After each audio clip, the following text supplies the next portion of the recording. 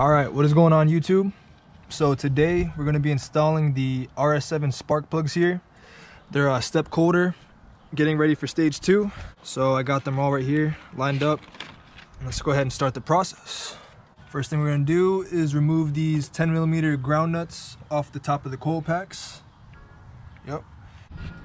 Alright guys, so we got the 10mm ground nuts off.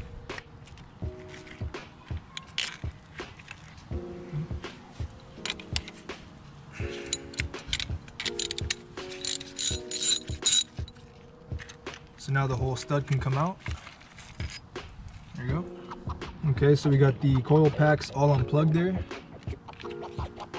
Now the coils are ready to come out.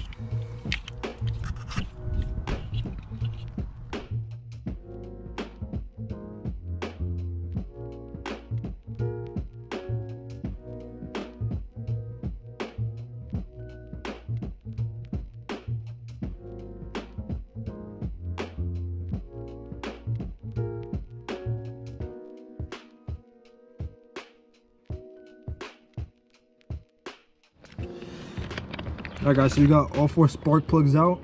That's what they look like after about 30K. Alright guys, so we got the spark plug in. Use your spark plug socket that holds it in there with the magnet. You can go ahead and drop it down into the cylinder. Just screw it by hand. Yep, screw it by hand. You can go ahead and do that for all of them and then just do a final torque once they're all in there by hand. Tight. All right. Okay. Next one.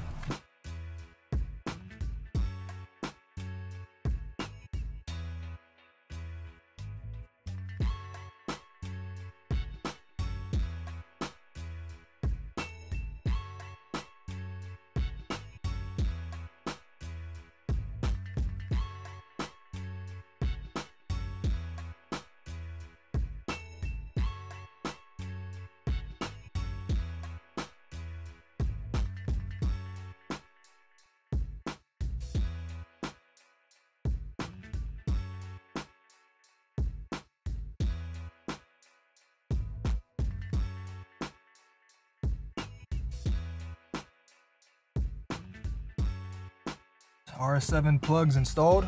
Using these for the step colder heat range since we're going to stage 2. Now we start putting back the coil packs. Yep. Same order we took it on. Same order we took it out from.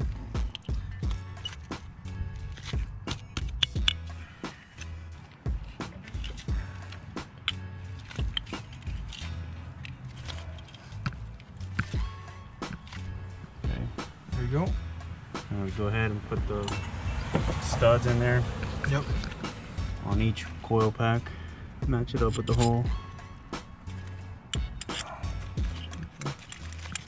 Remember guys, to screw by hand first. Not with an impact because you can mess up your threads.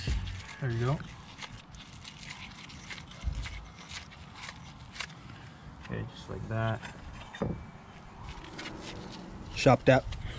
Go ahead and reconnect your coil pack connectors. Make sure you hear a click, and then go ahead and plug in your grounds.